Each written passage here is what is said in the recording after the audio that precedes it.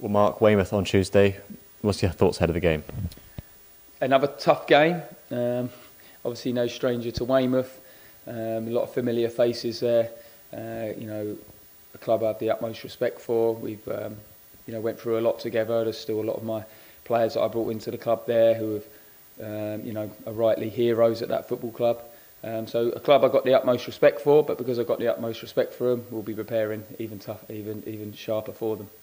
Because of course, like you say, you have got a lot of history with the club, but ultimately you're with us now and you want to sort of come back to them and prove that, you do have what it takes to get one over them, on them, so to speak. Yeah, look, absolutely. I'm a manager of Aldershot Football Club now, and that is my full focus, my only focus, and we need to be getting the points on the board and in what is going to be a big game for us. But like I said, the respect ends at the final whistle, and then it starts at the end of the whistle again on the final whistle. Because like I said, I've got huge respect for that club on giving me my opportunity, and what we all achieved together was a special time. But like I said, we move on. I can always look back at those memories with fondness, but now I want to be creating new memories with Aldershot.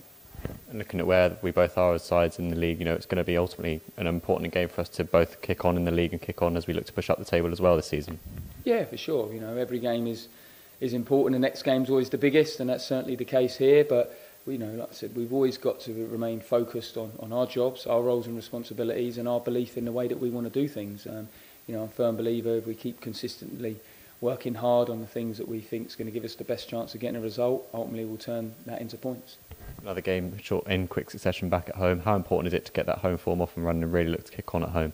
Yeah, it's vital. The home form is something that we want to really make it a fortress. It's the old adage, but it's important that we we get points at home because we want to entertain our fans. There's nothing better than a rocking Aldershot Stadium. Believe me, I'm fortunate enough to play in front of it, and that's the atmosphere I want to be creating. And it's up to us. We need to give the fans something to respond to. We'll be hoping still that these new signings that continue to come in, can do that. The likes of Torre as well. We'll hopefully do that on Tuesday rather. Yeah, look, I think we're only going to get stronger. Like I said, the fruits of our work, will come along, will bear fruit, as we go along. But it's important we have a short-term impact. We keep trying to pick up points because I think long-term, I can see the vision here. I can see that we're, I think we're going to be a strong side, but we've just got to make sure we manage this early part, steady the ship, and put some strong foundations in to go onwards and upwards. Because of course, with the players that are already here as well and the competition that's now in place, you hope that the levels for them and their performances will also raise, and we look to see ourselves push on this season. Yeah, absolutely. It's training, you're playing against better players, more competition, it sharpens you in training, you improve.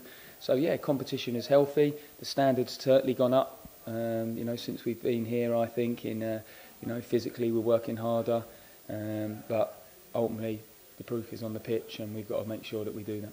And of course, with the quick turnaround in games, it's important that you keep a run going and it's consistent. You can hopefully, like I say again, push yourself up the table. Yeah, that's it's clear that we want to get ourselves clear as quick as we can, get safe, and really start rolling out our philosophy and the way we want things done. But it's just getting that fine balance of getting points on the board and still growing a football club.